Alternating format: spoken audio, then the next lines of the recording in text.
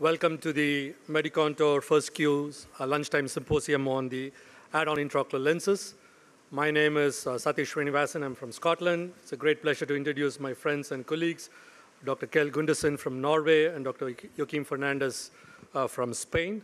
So we'll be sharing our experiences about this niche product, and we'll be quite happy to take questions at the end of the three talks. Before I get started, can I get a show of hands on how many have used AddOn or piggyback or secondary IOLs? Okay, not many. So hopefully we'll be able to give you some science and some clinical results and the rationale behind using this. So I'm going to do the first talk. In the next 15 to 20 minutes, I'll talk a little bit about the history, the nomenclature, design and developments, indications, and surgical techniques for using this very niche product.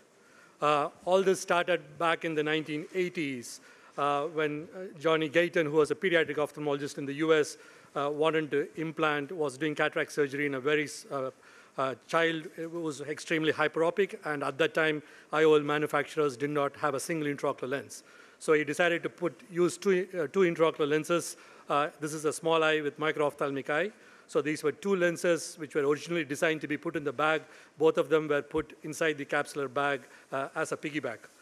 And one was a high-powered planar convex lens in the capsular bag, and the other one was facing anteriorly so that both could fit the space in the capsular bag. So once this started, a few years later, about 4 or 5 years later, a new complication started coming up in the literature, which was called interpseudophacous lens opacification, or in short called ILO, which is called interlenticular opacification.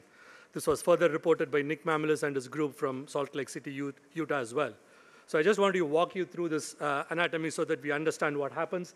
That's the capsular bag, which is pretty much designed to have only one intraocular lens.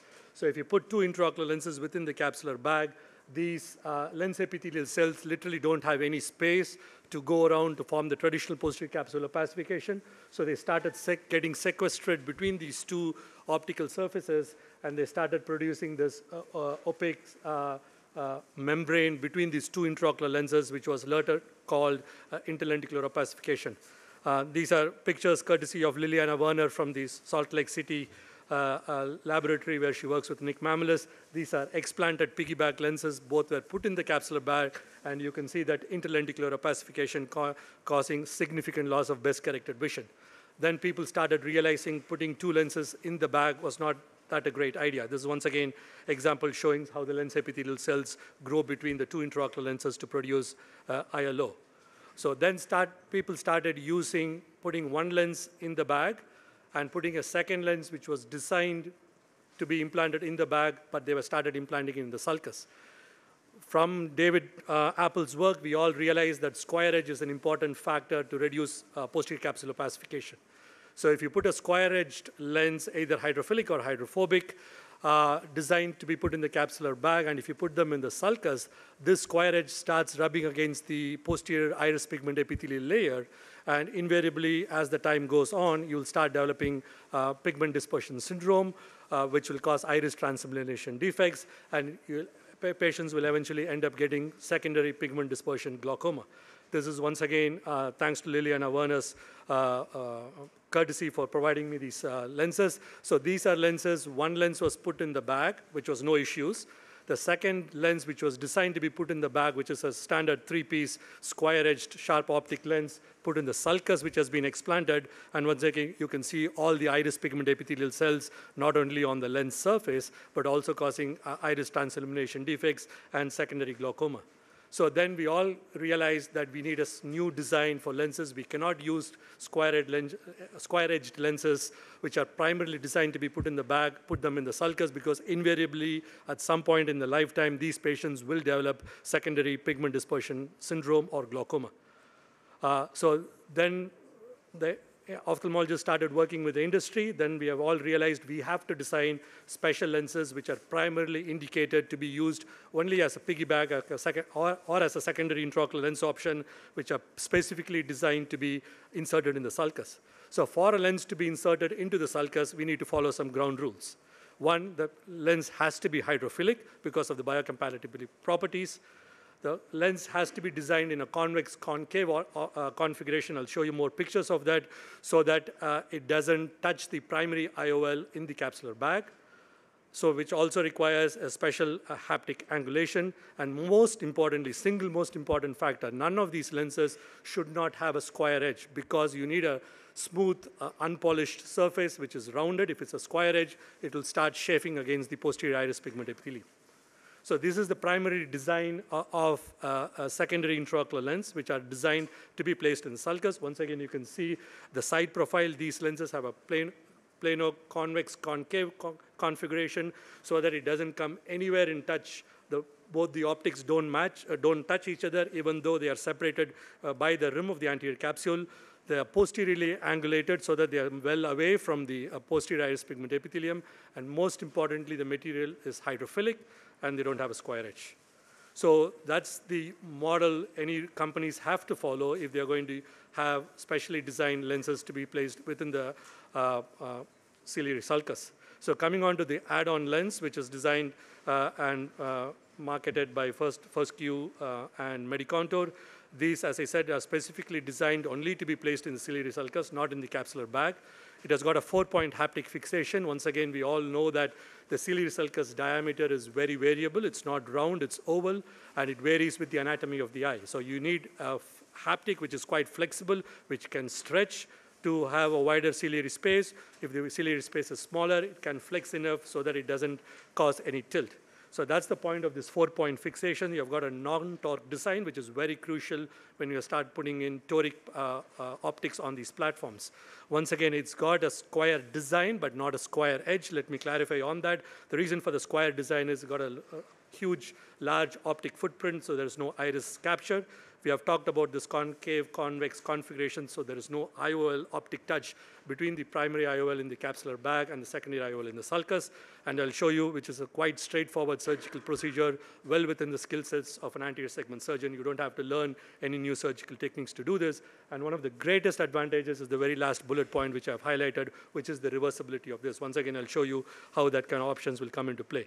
So before we all this started about 5 years ago, in collaboration with Nick Mamlis and Liliana Werner, we set up a human cadaver study. We wanted to look at how these lenses anatomically sit. So we took about 15 human cadaver eyes, all are post-cataract surgery, which are all pseudophakic eyes.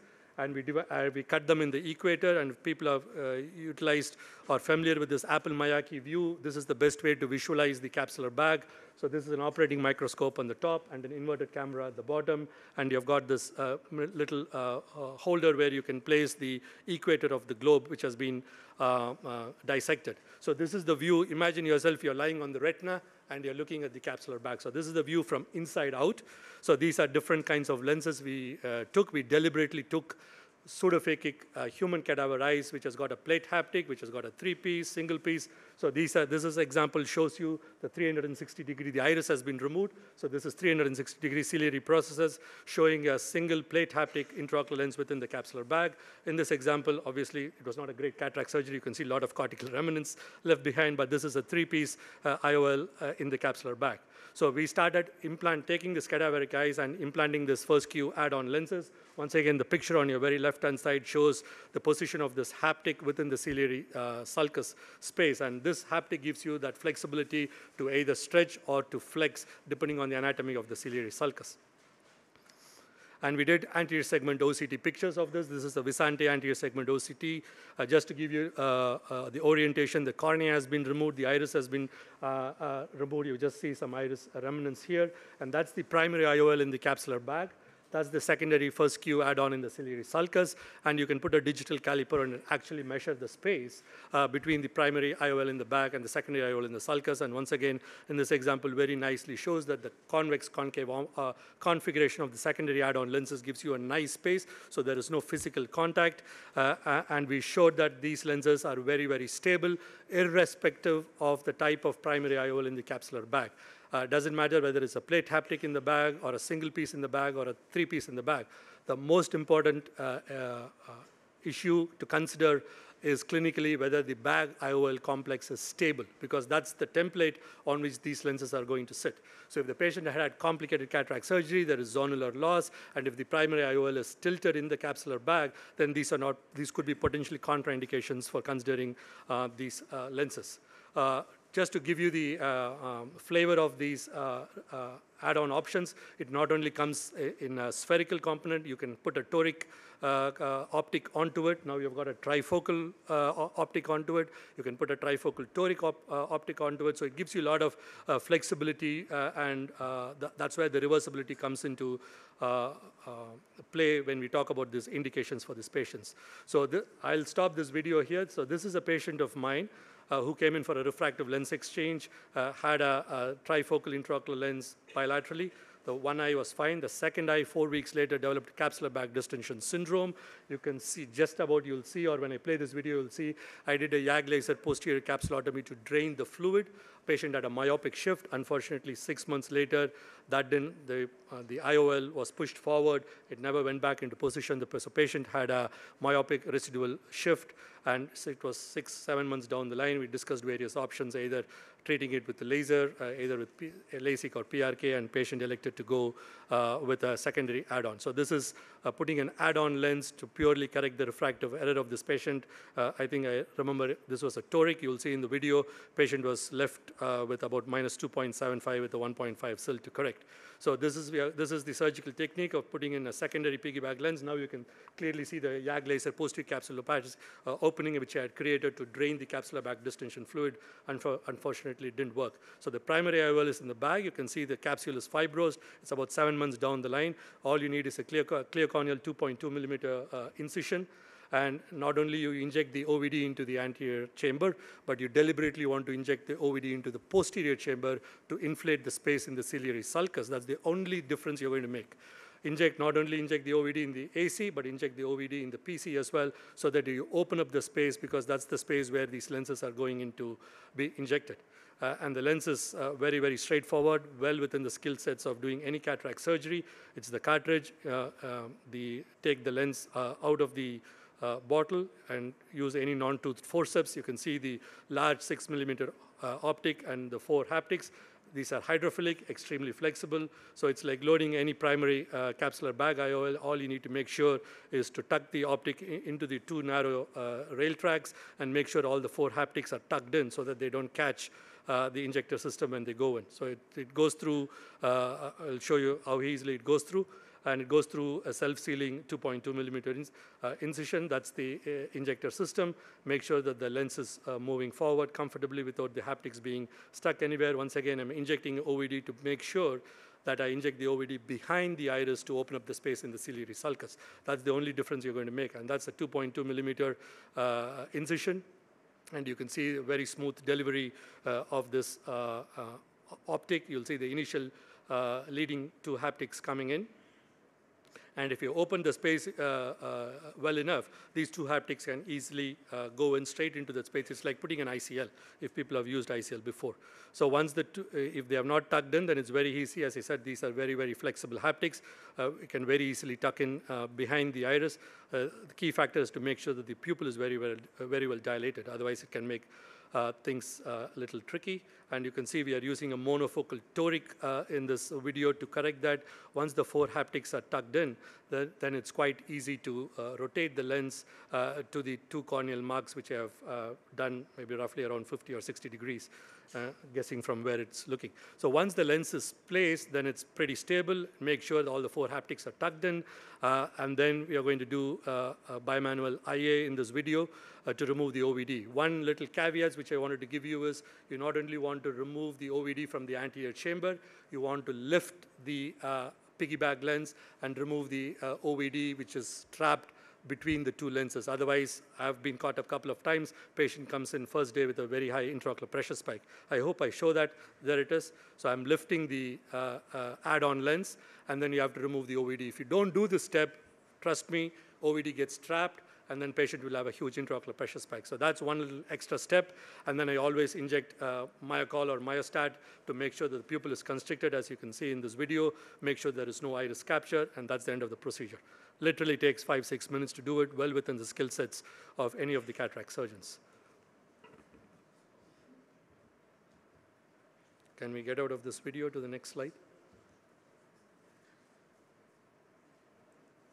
Great. So that's the slit lamp view. Once again, I want to illustrate and highlight what this video is showing. This is showing you the second and the third Purkinje image, and that little gap, black shadow, which you see here, highlights that's the nice convex concave configuration, showing that the secondary IOL in the sulcus, it's not touching the primary optic of the primary IOL in the capsular bag. So that's the second Purkinje reflex coming from the add-on lens in the sulcus. That's the third Purkinje image coming from the primary IOL in the capsular bag, and that little black space reassures you that both these lenses are not touching. It's very similar to the slit lamp view you will get if you're implanting an ICL. So this is an online calculator. In the interest of time, I'm going to stop, quickly show you this. This is the online calculator to use to calculate these lenses. All you need is three important things to remember. You want refractive stability. You want to wait at least 3 or 4 months from the primary operation before you consider that, because one of the most important factors we take into account is the manifest refraction of the patient for calculating the IOL power. So you want refractive stability. You want to change your IOL master settings to make sure that you're measuring the pseudophakic axial length, pseudophakic anterior chamber depth, and then the K1 and K2. So those are the 3 important things which we take into account: good stable manifest refraction, pseudophakic anterior chamber depth, pseudophakic ACD, and then the K1 and K2. If the anterior chamber depth is less than 3 millimeters, then these patients may not be suitable candidates for having a secondary add-on lens, but it's very, very unlikely that in a pseudophakic eye you will get an anterior chamber depth less than 3 millimeters. Usually there is enough space in the anterior chamber. So thank you. I'll stop here. We'll take all the questions at the end. I'll invite Dr. Gundersen to share his presentation. Thank you.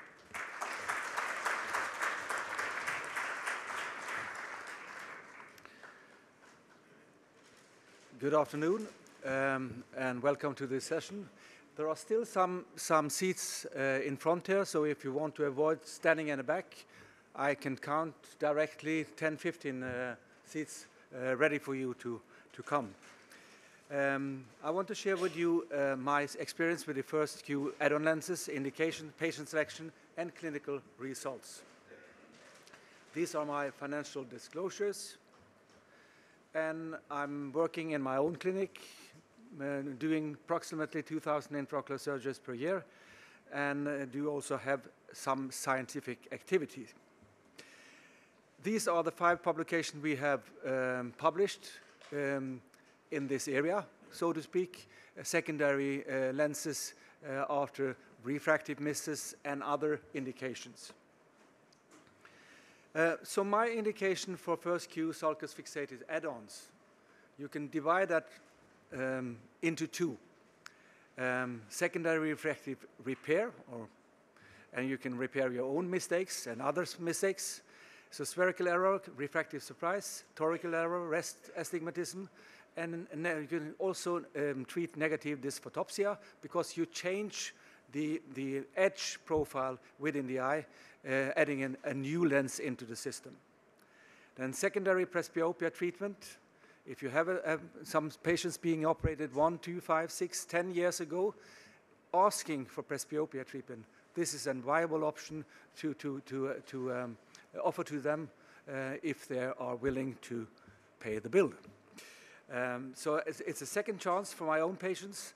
I do get quite a lot of referrals from colleagues and direct contact from pseudophakic patients which have discovered this possibility.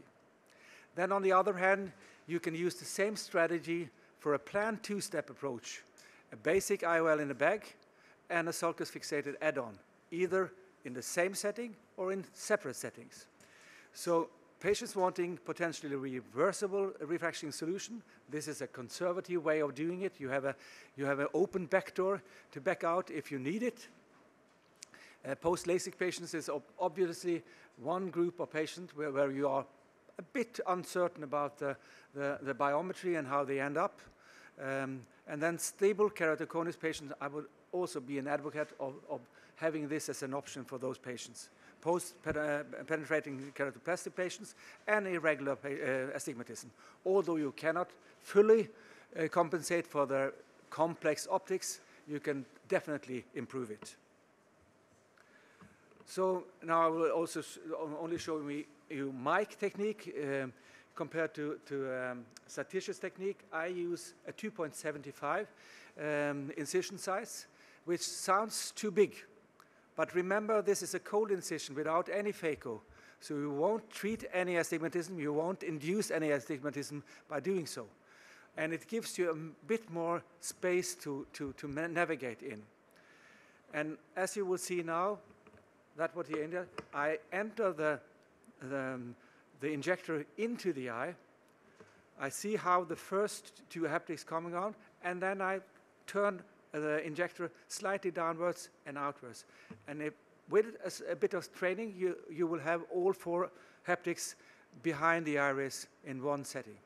If you have only two or only three, like Sathish shown us, it's easy to manipulate that in place, but it's always nice to have everything in order from the first step. So what about scientific and clinical results? We looked at toric stability because the toric lens I started with, the Rainier, worked perfectly in spherical cases. But we noticed that in more than 35% of the cases, it rotated when you used it on toric indication. And this is unacceptable.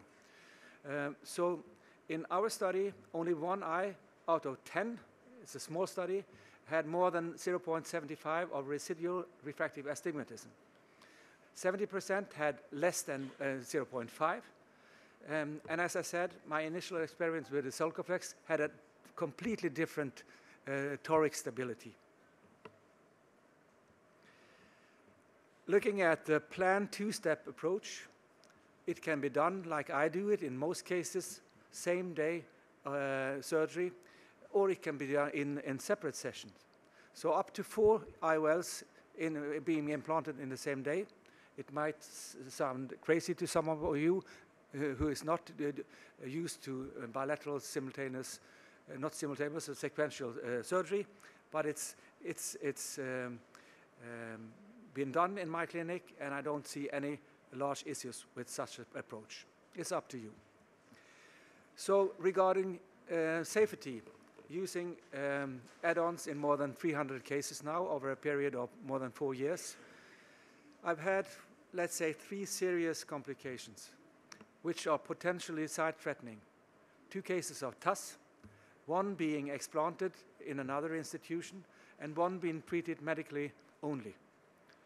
And then, not more than 3 months ago, we had one with a very serious IOP spike, maybe because of lost or not removing the viscoelastic, maybe also due to an inflammatory process, but he had to be hospitalized to get control of the IOP. But I'm happy to tell that all these 3 patients had full visual recovery in all cases. Then we can look at the non-serious and transition episodes, some cases of IOP spikes, 3 cases of mild and transient CME, 5 cases of haptic luxation out of the sulcus, which can be avoided if you do myocol in all cases. I don't.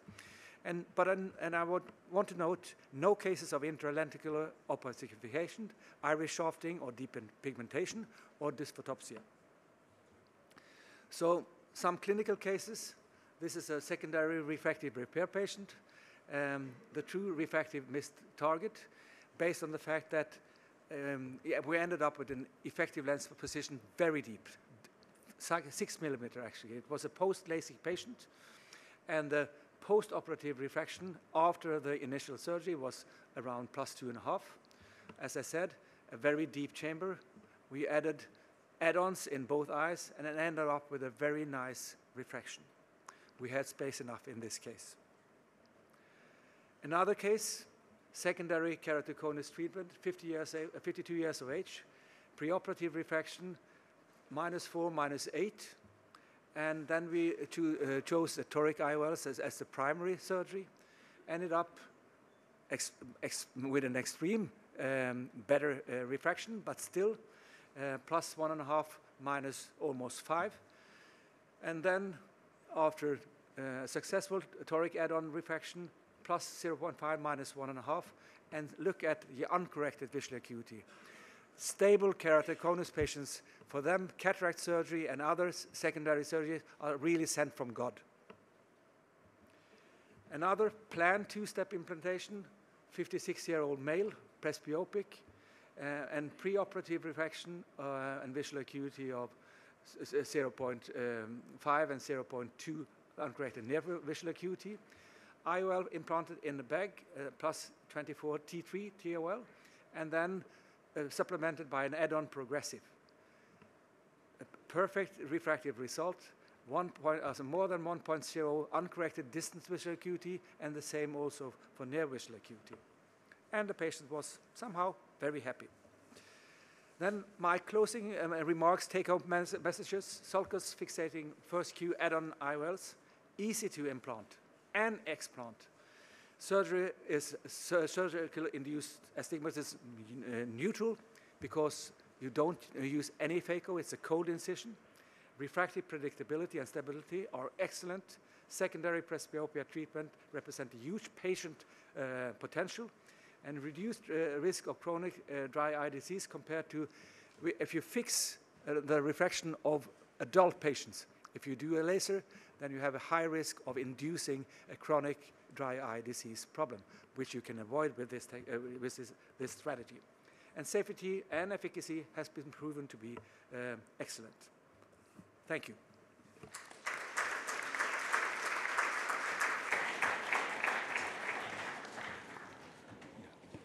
Thank you, Dr. Gundersen. I call upon Joaquín Fernández to do the last presentation, and then jot down all your questions. We'll open up discussions for all these 3 talks, and we'll be happy to take your questions. Thank you very much for your presentation. Well, all the presentation that we are seeing here in the European meeting, in all the rooms, we are focusing in multifocal lens in short-term outcome. You can see it. 3 months, 6 months, even 1 year, not too much more. In the literature, we have the longer follow-up of trifocal lenses is only 6 years. So probably we are losing something in our picture, in the whole picture. It's the very long term of our patient because of the expectation of life could be 85, 90 years old. So I think it's very important to think about that. This is our declaration of interest in this presentation. And we know, all of us know, that we implant multifocal lenses. At the beginning, we had too much complaints. Even almost 40% of our patients could have, at least in the literature, with some type of complaints. We learned a lot through the years, and right now we have reduced the people who need explantation of the multifocal lenses. We have learned a lot, but even right now, we have some amount reported in the literature about the explantation of the multifocal lenses. I am going to show you some cases of patients that we could think about implant or not multifocal lenses, and we are going to see the variability in the outcomes. Look at that, low amblyopia. In low amblyopia, do you implant multifocal lenses? Probably yes, probably not, but we have a lot of variability. Look at the patient 2 and the patient 3. The defocus curve is quite similar to the median of the population. And you could see, well, with low amblyopia, it could be a good option to implant multifocal lens. But look at this case, with the same amount reported in the literature, how reduced dramatically the defocus curve of the multifocal lens. So we are going to have a lot of variability. What about, for example, multifocal intraocular lens around the MEC, after or before the implant of the multifocal lens? It's quite similar. Look at that. We can see acceptable visual acuity and corrected visual acuity, but there's another cases with very bad vision after the multifocal lens, reported in the literature. We can see also some reviews talking about the possibility of multifocal lenses in retina disease, okay? The conclusion is the lack of evidence suggesting that that patient with retinal disease should be advised against multifocal lens, but the key could see a multifocal lens should be disadvised in a diabetic patient with a risk of developing macular edema or with macular edema. Well, we have a lack of evidence. So with a lack of evidence, we need to follow the prudence principle, of course.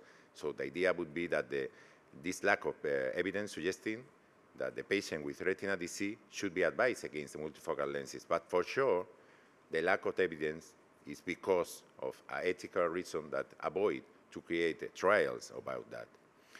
Let's take a look at the possible disease after refractive lens exchange in the long term. Look at that. It's very interesting to see the incidence that you have here in this column, and also the percentage that the patient could lose more than 2 lines in their corrected distant visual acuity. Losing more than 2 lines of corrected visual acuity could dramatically reduce the focus curve of our lenses. It's a lot of possible disease along the years. And it's very interesting also this paper is made with the opinion of specialists in retina in Korea. It could be a good idea or not in some disease to implant a multifocal lenses. You can see here the unclear trend, and we have a lot of disease with unclear. Some doctor tell us, some retina doctor, no anterior segment doctor, retina doctor, could they not have an agreement if we could implant on these people multifocal lenses? Probably in all these cases, it could be possible in retina detachment with macula ohm, previous barrier laser to retina breaks, lattice degeneration, but we have some doubt in another cases, as you can see here. Some specialists in retina tell us that we could, and another not. So it's very interesting. It's not too clear. We are talking in all the presentation about the benefit of the reversibility, as you are seeing. What could be the complication reported after refractive lens exchange? In this paper, with a huge amount of patients, as you can see here, you can see all the possible complication, even with a normal surgery in the long term of the surgery. Look at that. The situated macular edema with its percentage, the periretinal membrane probably is something that we cannot manage, and another pathologies that you need to take in account. For example, let's take a look in the epiretinal membrane after multifocal lenses. Patient operated, what could be the visual acuity? And you can see it's very unpredictable. Some people have good visual acuity after the surgery, some other not. Again, the possibility of the reversibility could be incredible for us in some cases like that. But let's talk about the retina detachment. We have some relationship on the axial lens. Of course, we know the longer is the eye, the more risk you are going to have. As you can see here, is improving with the axial length of the eye. So in some myopia, for example, above 6 dioptries, we have to take, but this is without operating the clear lens. But what happened with the retina detachment after cataract surgery? This is the mean follow-up of 7 years, only 7 years, and we have this percentage. But of course, we know that the cataract surgery could improve the risk of retina detachment. What could be the risk for improving this risk? Of course, the posterior capsule in these 2 papers is quite similar, the percentage of posterior capsule for the training surgery. Of course, the age is very interesting to have this idea. With patient older of 60 years old, we are going to reduce the risk. It's very interesting to have this age on mind. Interesting, the sex, the male, and in both the high myopia. But better than talking about high myopia, it's more interesting to have this figure. The axial length above 23 millimeters, we are going to improve the risk. It's very interesting to know. So finally, we create this algorithm in order to indicate, based on the long term, our surgery. If we have above 60 years old, we have seen that we are not increasing, at least in the literature, the risk of retinal detachment. But in this age, from 50 to 60, if we have a NOSI, it's a parameter made with the HD analyzer, it's a double pass equipment, tell us what could be the transparency of the crystalline. You could do it also with a trace, you could do it also with a pentacam. We are going to present a poster about that. But if we have a transparent crystalline with this parameter, this is cutoff of OFSI, we could go to a corneal refractive surgery, probably with Presby LASIK, or probably with monovision overall, with a smile, thinking about the dry eye. We could also go to the ICL in both hand, or monovision targeting -1.5 in the non-dominant eye, in sensorial non-dominant eye, or probably we could go to the new EVO-B by Dove. But if we have not transparency with a parameter more than 1.25, if we have short eye, we have seen that there's no any risk of retinal detachment. We can implant a multifocal lens in the capsular bag, but we were thinking about large eye, or probably we are thinking about in the long term some risk of DC. We are implanting a monofocal in the capsular bag and a multifocal in the AddOn, thinking about the benefit of the reversibility of these lenses. So thank you very much for your attention.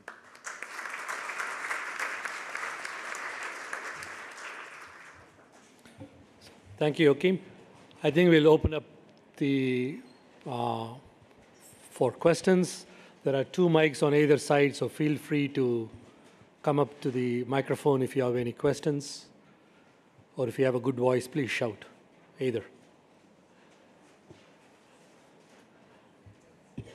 I have a question about pediatric cataract. Ed Wilson wrote about it 20 years ago. Sorry, say that again. I didn't catch the pediatric cataract. Yeah. Because we know that, let's say a child at 2 or 3 years old, we want him to be emmetrope now, but later on the eye elongates and he becomes myope. Do you have any experience with implanting 2 lenses when he's young and then a few years later remove the AddOn lens? Sorry, I'm not pediatric trained, so I can't answer that, but Dr. Gundersen? I'm not doing it myself either, but I know it's been done. And let's say from a principal point of view, to be able to adjust for the refraction development during childhood is a good one. But I don't have any personal experience, and I cannot say it's so good or so good. But as a principle, definitely something to think about.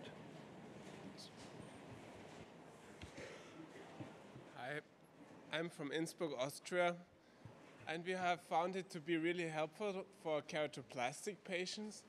Do you know if they want to develop a pinhole add-on Sarcos lens as well? Because for irregular astigmatism, it would be nice to have like a reversible option for those cases. Great question. I don't know whether all of you heard. The question was, he uses it for post-corneal transplant patients, which is a great indication. I didn't have a chance to cover that. I have a huge cohort of patients who have had previous full-thickness corneal transplants, and they come on to develop cataract surgery, and if there's issues with calculation, it's a good idea to put a monofocal lens in the bag, stabilize the refraction, and then correct it.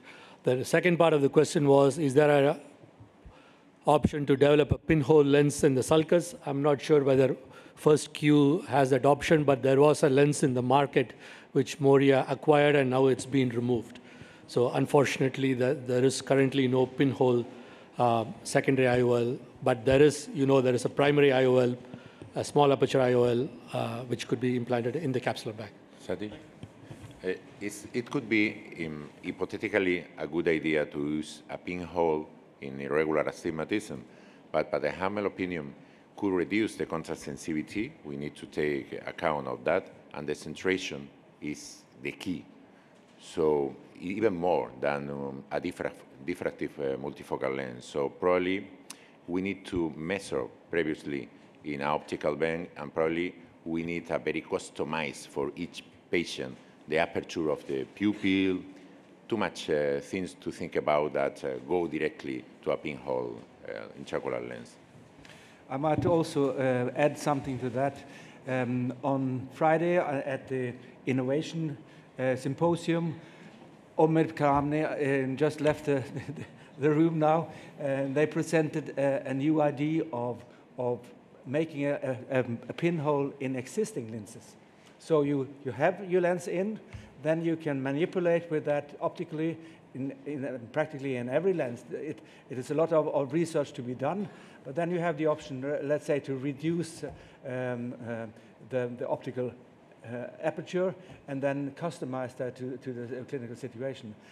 This is probably 1, 2, 3, 4 years forward, but it's a good idea and would add to our flexibility, I guess. Thank you very much. Thank you. Hello, my name is Sergeant. I'm coming from Copenhagen, and I'm also using these lenses, and maybe I implanted 50, not so many. But we had actually, for a couple of weeks ago, we have a problem with one patient where pressure was very high after surgery. We needed to explant this lens. Do you have some preferences when to use it, borderline in anterior chamber? What is the borderline? When to use it, where to not use it? 2.6, or this is one question. Second question, is it pupil size? Is it important thing? Do we need to think about it? Because I think this patient had a very little pupil. That's why she got a pupil block. And the third question is it maybe a good idea to use laser iridotomy before surgery Great questions. So to answer your first part of your question, as I showed in my video, 2 important steps to consider when considering implanting these lenses are: number 1, preoperatively, your pseudophakic anterior chamber depth should be 3 millimeters and above. Measured not from the corneal epithelium, measured from the corneal endothelium to the anterior surface of the primary IOL in the capsular bag. So that gives you the true, if you've got a lens star, they call it aqueous depth, but not to measure from the corneal epithelium. So the true anterior chamber depth is measured from the corneal endothelium to the anterior lens surface, and that has to be 3 millimeters and above. If it's less than 3 millimeters, then there is a risk. That's one preoperative consideration. The second is intraoperative. As I demonstrated in my video, in my experience, if the OVD is not removed by lifting the add-on lens, it has happened to me when I started. I had 2 patients where I didn't do this. Day 1 post-op, pressure was 45. Patient was immediately taken back to the operating room, and we washed it, and I could see a lot of OVD stuck between the 2 optic surface. Remember, this is a fairly big optic, 6 millimeter optic. So if you don't do that step deliberately intraoperatively, trust me, OVD gets trapped between the primary IOL in the bag and the sulcus. And once the operation is finished, when the patient starts moving, in the next 24, 48 hours, this OVD will come out and clog up the trabecular meshwork, and that you will get an anterior chamber IOP spike. The third thing, if you have access to a true anterior segment OCT, then it would be a great idea to have all these patients preoperatively measure, get an anterior segment OCT, and now the softwares are so good. Now I've got access to an anterior from Heidelberg, no financial interest, but you could almost, the new software, it automatically measures the sulcus to scleral spur, and that will give you a great angle anatomy. So if you see any preoperative angle crowding, even though the central anterior chamber depth is 3 millimeters, if it's peripherally, if the iris is bulged or if the angle anatomy is funny, then these patients may not be a good candidate. The fourth thing which we found from the cadaver study is if the primary IOL bag complex is tilted, if the bag, even though the lens is in the bag, if the bag is tilted one way or the other, that would hint up the secondary IOL. The secondary IOL will sit as long uniformly and horizontally as long as the capsular bag IOL complex is stable.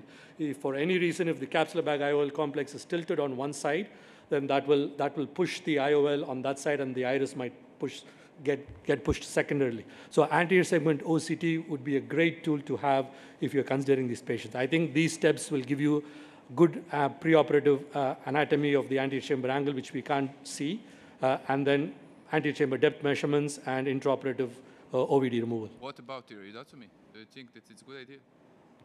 Sorry, say that again? Iridotomy, laser iridotomy before operation. The honest truth, I haven't done a single iridotomy. Okay.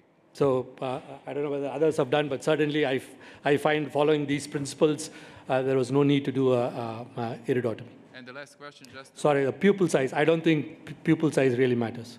Okay, and last question, do you use mitomycin when you are finishing, just to see where is it centrated? You mean myocol? Myocol. Not mitomycin. Sorry. I don't want to use mitomycin. Yes, yeah. Not to see where the lens sits, but primarily to make sure that the pupils are coming down and there is no iris capture. That's the only reason I would use. I consistently use myocol or myostat, or whatever it's called, but it's intracameral acetylcholine to make sure that the pupils are coming down. Absolutely. Yes, very short. I think that we need to care in the short term peaks of intraocular pressure, because we need to use hyaluronato, no-methyl cellulose, or dispersive viscoelastic is very important, and trying to extract consciously the viscoelastic. You could have peak of intraocular pressure. You need to be more consensus that with only lens. The other thing is I would like, at least in our experience, to avoid very short eye. I think that kids or very short eye, microphthalmos, something like that, need to be avoided, probably, as Sathish tells us. We are seeing, coming from the optical bank and the clinical studies, that the behavior is quite similar to only one lens in terms of contrast sensitivity, okay, in the defocus curve. So it's not going to be this platform, because of being diffractive, is going to be less affected to the centration. We are having an excellent centration outcomes, but even the profilometry is going to be less affected. We are going to see some phakic intraocular lens based on a spherical aberration that a little decentration could create coma and reduce the visual acuity for distance. And this is because refractive lenses are more affected than diffractive lenses. So I think that we only need to be care in the anterior chamber anatomy, the anterior segment, very short, very shallow, that we need more and more evidence about this situation. Eyes less than 22 millimeters, probably. Thank you, sir. I only want to follow up on Sathish's comment about anterior chamber visualization. If you have access to that, that is a really valuable tool in order to understand what's going on when everything's okay, but of course also to understand what's going on when something goes wrong. Of course, it's a very expensive equipment, and you shouldn't avoid starting with this lens until you have it, but if you have access to it, it's an extra plus. I think we have one on the left-hand side also. Okay. Whoever wants. Sorry, I forgot who came first. Yeah. We'll answer all questions. Thank you for Go the ahead. great session. May I ask if there are studies about effect on endothelial cell count of these lenses, and do you consider implanting this lens in cases of initial focus dystrophy when you see only cornea guttata with quite good endothelial cell count? Great questions. Personally, I don't see endothelial cell count as a discriminatory factor, because this lens is placed well behind the iris in the posterior chamber. But anytime you go into the eye doing a secondary procedure, you are going to lose some endothelial cells. To my knowledge, there is no published study to see where the cutoff is. But if you have got access to a specular and if you could do an endothelial cell count, there is certainly no harm. Thank you very much. And Professor, I know you had a slide, but I just couldn't read well enough. What is the maximum cylinder power in the toric version? To my knowledge, off the shelf is 6 diopters, but I guess I might be wrong. I think, but they could customize. Is Laszlo here? Laszlo, what's the maximum? What's the cylindrical correction, which is? Thank you. Thank you very much. There's the answer. Thank you.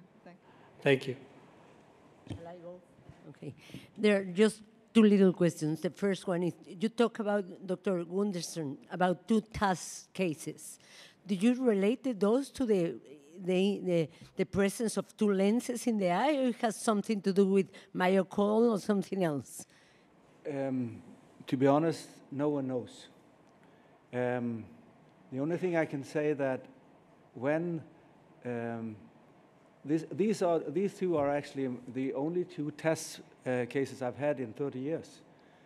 So we learn a lot from that, and being, let's say, the differentiation from a clinical point of view, if you have something where you suspect endophthalmitis without pain, then it's a TUS. And then you should really push on with oral steroids in high dose from the very beginning, and then supply that with. So let's say the reason why we had this TUS, I cannot say that for sure. It could be this, it could be this, it could be this. But the treatment of it is, if you really don't suspect endophthalmitis, then go hard on the steroids. And I would highlight another thing, because both the pressure spikes and potentially TUS, it occurs very early on. So don't try to push the limits regarding the first postoperative control to day 3 or day 4. See them at day 1 or at least at day 2. Sathish, is there a limit of days when you have high intraocular pressure to consider taking out the AddOn? Or you just wait to give medication and see how it delivers? So is there a limit of time that you should consider taking out the lens? Beg your pardon. I see all my patients on day 1 post-op. So if there's an intraocular pressure spike, I know for sure it is my mistake. So I know it's OVD. So I wouldn't treat it medically, because it's much quicker to take to the operating room and get it sorted straight away. Because medical treatment would, even though we measure pressure once, we don't know what the spike is going to be. Exactly. And we don't want to compromise the optic nerve. Second part of your question, I haven't personally taken out an AddOn lens because of the IOP spike. Partly because of the reason I've got access to an anterior segment OCT, and preoperatively, if I have any doubt, then I wouldn't go down this route. But I don't know whether others have taken out any lenses because of IOP spike. No, the third case I referred to, having a very serious pressure spike that lasted for more than 3 days until they were controlled. They didn't consider taking it out, and it ended up being the correct solution or the correct option, because when the pressure went down, it was stable. It's now, we have controlled this patient. She's down to 30 millimeters of mercury, no chronic glaucoma or whatever. And so I think it was a wise decision again to leave the lens in. That would represent another surgical trauma in a period where you really cannot control the situation. So maybe it's just better to get a patient with a low pressure before you do the surgery. Is that right? Like 15 or less than that before doing the surgery? No? I think if if we stick to the principles of selecting the patients based on the ocular anatomy, in my experience, I haven't had a intraocular pressure spike purely caused by the lens. The pressure spikes I have had 2 out of all the add-ons I have done was because of my mistake of not removing the OVD properly. Great, thank you. And then just a comment, I think there are 2 main sources to the pressure spikes: OVD and inflammation. Peter, sorry for keeping you waiting. Yes, just a comment. I implanted more or less 50 of this AddOn IOL, and in most of the cases was very, very easy and very straightforward, with an exception of implantation after YAG laser capsulotomy, especially if the opening is very wide. I have a story. I was in the middle of a live surgery, and I implanted an AddOn IOL, and the primary IOL was dislocated. So it was a crime. It was exactly in a live surgery. So I like to suggest, in case of YAG laser capsulotomy, first implant the lens just into the anterior chamber. And after that, step by step, with a Lester hook or with a Sinski hook, you can implant the 4 haptics step by step, one after the second. Thank you. That's a great point. I think if somebody is starting on using these lenses, you want to pick patients who have got a virgin posterior capsule.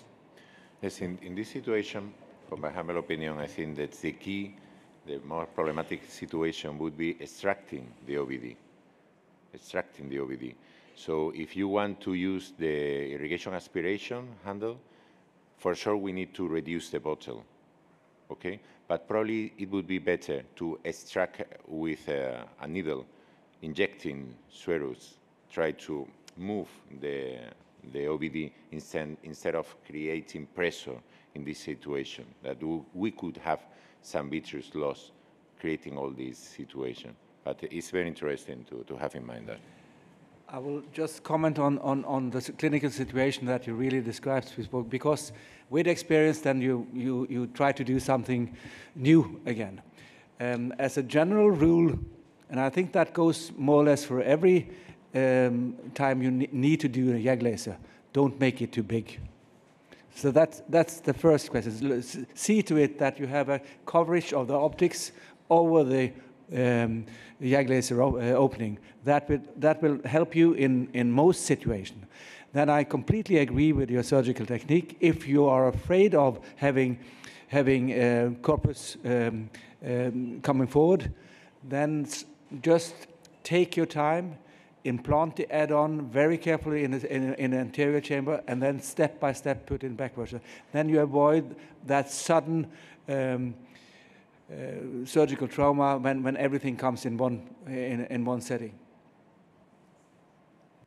Sorry. Yeah, I would like to just, okay, so very last question, and then because we are short of time, actually, we should leave the room, but we have prepared for you what everybody is interested in, the user meeting at our booth when Dr. Gundersen is ready to answer any of your questions further. So please put the last question, and then we are going to booth, Medicontur booth, and we will continue with the discussion and AddOn user meeting. Okay, sorry for the last question. Just one question, and it is when you implant this lens, of course, the haptics is opening like this, down, toward down, and it's very unpleasant because sometimes first haptic is going in the opening, in the capsular X opening, and sometimes both, so you need to explant. Is it maybe a good idea to make it retro, like you, up to the endothelium, because what's the chance to make some? Probably this way of implanting is trying to avoid the trauma on the endothelium. It would be interesting. And I think that the key is when you are going to do, like the doctor said, bilateral, the same lenses in the same moment. So sometimes the first haptic could go to the capsular bag. You need to try to see exactly if all the pieces, all the haptic is exactly in the sulcus, because in this moment you don't have the fibrosis in between the capsular bag and the lens. So it's only to take account this moment.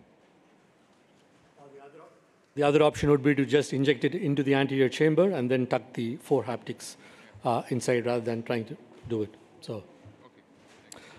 Thanks everyone for coming. I hope you found it useful. We certainly enjoyed having you. And if you're looking for what else to do, please come and join us at the Journal of Cataract and Refractive Surgery Symposium in the Silver Hall in 3 minutes' time. Thank you.